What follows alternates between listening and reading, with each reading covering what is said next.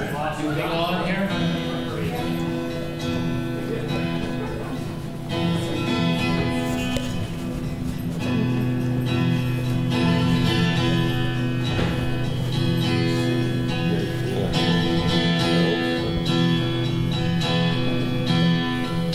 My biggest fan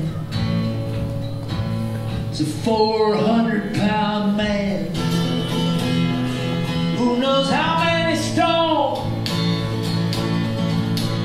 hang on to his bones. And you ask how come, but hey, look, his mother was a professional cook. When he was one, his father took off. There was a trauma that he never shook off. He was dealt that hand.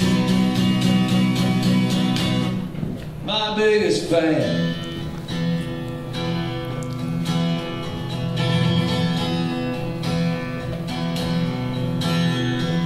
After the show, fans say thanks and hello. They proffer something to sign or deliver a glib line. And you know there's never any escape from the fan who wants to give you his tape. But all those hounds have all done. In the dressing room there remains but one, and it's my main man, my biggest fan.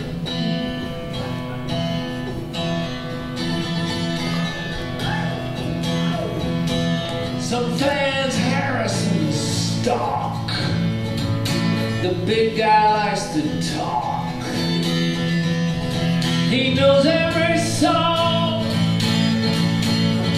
what's been good and gone wrong. He knows the story of my whole cheesy life, the name of each kid, ex-girlfriend and wife, every label that I've ever been on. Yes, he's obsessed, but he doesn't fall. No, he understands. My biggest fan.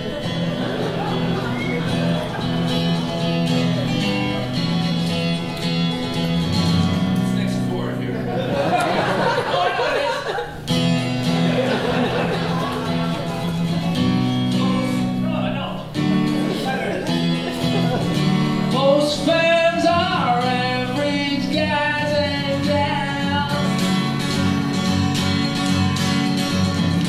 anxious to be your bosom pal. For a bite or just for a night or just an hour, for a bite or some kind of shower, they got a plan. You understand?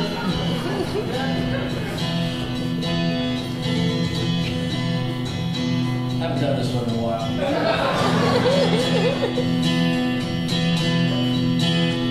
My fan is so large, he's a one-man entourage. There's so much more there to him than Tom, Dick, Harry, or Jim.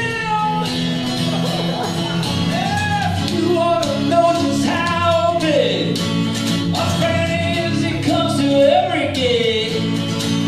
Sometimes I sigh, hey man, there's no sin. Somehow my fan always manages to squeeze in and is happy to stay.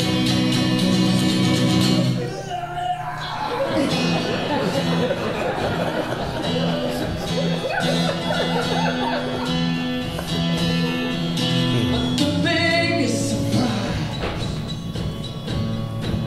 aside from his size, is just how hip he is when it comes to showbiz. There's a triumvirate kind of top three. There's Bob, and there's Neil, and there's me. Naturally, Bob's number one. I'm number 3 in command. But he's still my biggest